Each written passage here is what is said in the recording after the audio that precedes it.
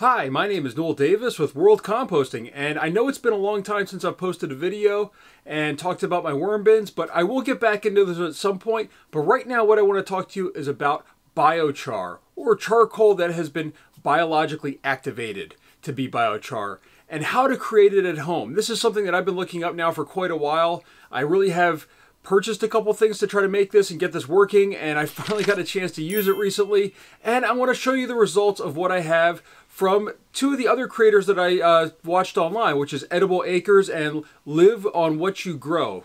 So these are two channels that had talked about biochar and charcoal in general, and I took their ideas and I tried them out and they worked. So with that, let me show you what I tried and let me show you what the results are. And also, I'll tell you why I want to do this, not just for plants, but also because of the food waste that I have that actually I didn't really have a good way to get rid of.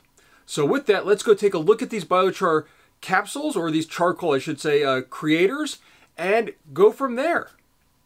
All right, so here's the two different vessels that I have for creating biochar that are small scale. I'm not looking to make a lot of it because I just don't have the ability to, but these are really small, as you can see, compared to the size of my hand.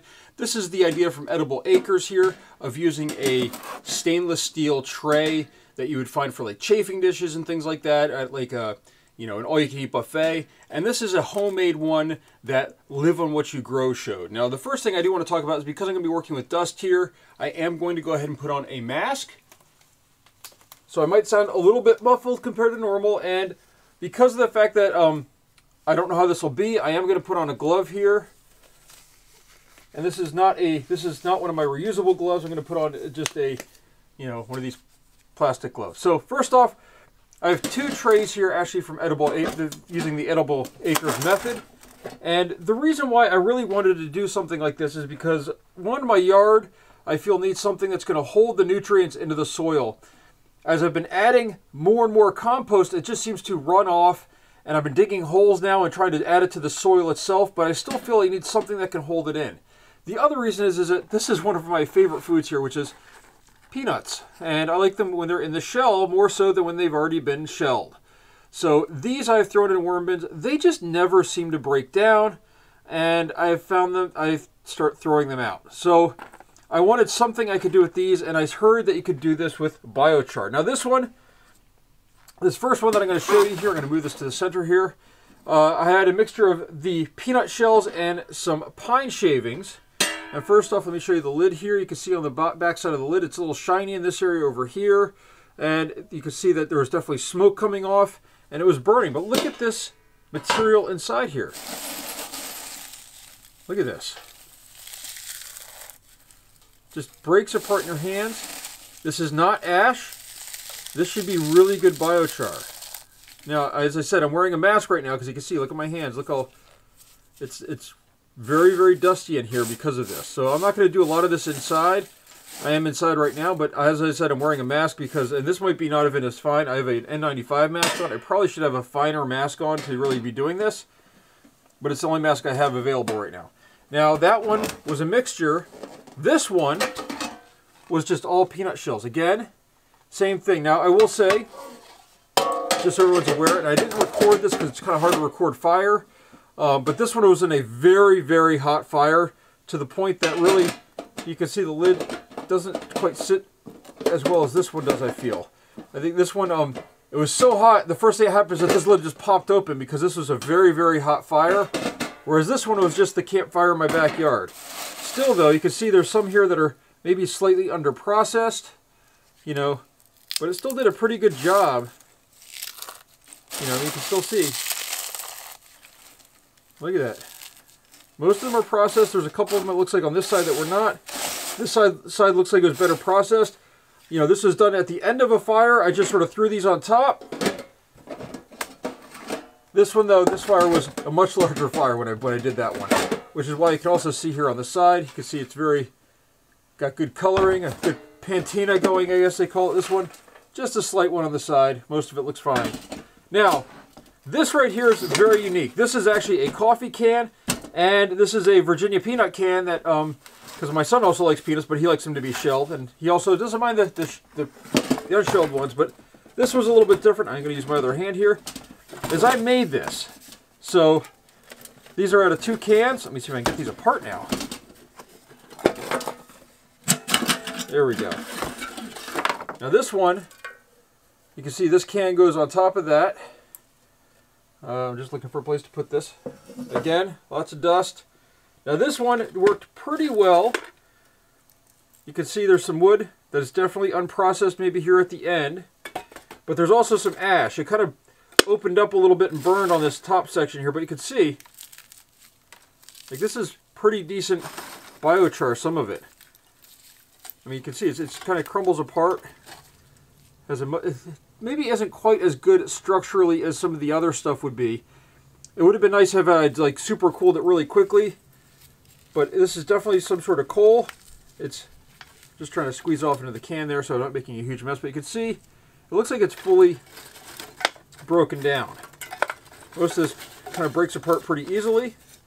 Again, maybe a little bit at the end right here. Not quite. But you can see right there, it just broke right apart. Again, breaks right apart. And it's really hard to show that right there because of the, that'll show some color there. I mean, you can see some of the wood there, but as far as the grain, but this is a little bit tougher to break apart. Doesn't feel like it's quite fully done. But again, this is just a different type of vessel. And the way you do this, as you can see this little ridging here, there's a tool here that I bought. It's this Jundrip, and it's a crimping tool. So if you move this little piece out of the way right here, it opens up, and it's got multiple prongs, and you just stick this in here, you just squeeze it down. And this was shown on Live on What You Grow, and he was throwing these in his wood-burning stove, which would be a lot better solution. These are also, these wood pieces, I hate to say it, were just slightly long, so this container couldn't really close fully. Now, I'll link down below to all these different items. I'll probably try this again, maybe with filling this with some pine shavings or something like that instead of this big wood. This is actually just chunks of wood from that were kiln dried, as you can see here again on the bottom. Not quite done, and then it gets better and better as it gets higher up.